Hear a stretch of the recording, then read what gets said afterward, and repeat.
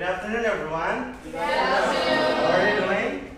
Fine. Okay, nice to hear that. All right, today I'm going to talk about hope. So, which is good to be followed for all of you. So, you may want to know what's all that I'm going to talk about, but let me introduce myself first. My name is Geren but you can call me Geren for short. And my presentation will be taken about 5 minutes and 2 extra minutes for the question and answer session that will be given at the end of my presentation. Alright, actually I'm going to talk about stress. I'm sure that all of you have ever known about stress, right? Yeah, the stress that can make you, depressed, and there are some factors that can make us stressed. Maybe because of your boyfriend or your girlfriend or your parents or money. Stress can be anything, But I'm here to help you to reduce the stress. So you don't have to be worried. You don't have to worry or feel stressed anymore because I have the solution. And I want you people to do the ways to reduce the stress. Alright, first of all, we have to know first about what is stress.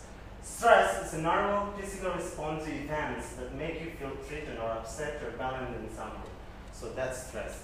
And the causes of stress that I have already mentioned before, maybe because of losing beloved one or your things, your mobile phone, so you feel stressed because of losing that. Another because health status, doctor says maybe you have cancer or positive in HIV, something like that. And of course, another factor because of the family, your parents get into fight, maybe because of something, money, something like that. And works, you have a lot of paperwork on your desk, and then you don't know how to do which one is more important, and then it makes you stressed. Also, yeah, again, economy matters. This is the most cause of stress, because of this, we don't know what's gonna happen next, and then what we will eat for tomorrow if we don't have money, so it makes you stressed, right? Right. All right. And this is the symptoms of stress, divided into 3 parts: cognitive, physical, and behavioral. From the cognitive, people usually easily to get angry, because the symptom of stress in cognitive side. And from the physical, people may have headache or cannot sleep, insomnia. And for the behavioral, people usually do the nervous habits like nails biting or pressing, like walking here, walking there, thinking of something unclear, like that. That's the symptom of stress.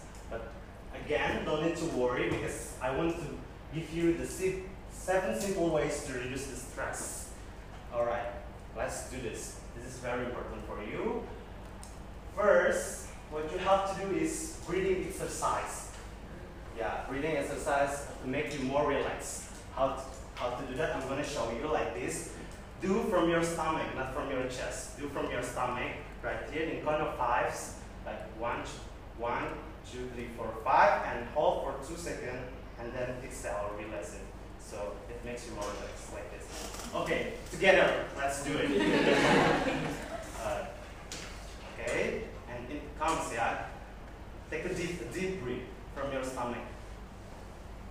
Hold for 2 seconds, and then exhale it. So it makes you more relaxed again and again, okay?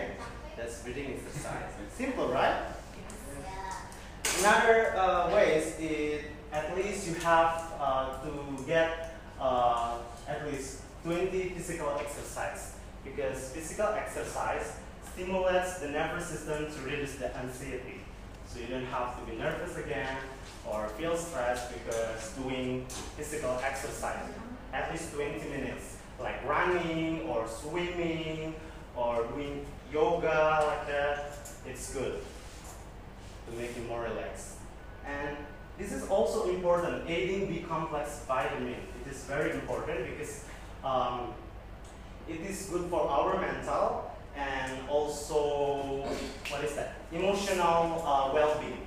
So vitamin B complex vitamin is very good for our body. And this is that you have to know, avoiding caffeine, because caffeine, what is that? Make you more tense, you know, increasing the stress and causing the central of nervous system. So that's not good to have coffee. It's better to have or to take herbal teas to make you more relaxed than coffee.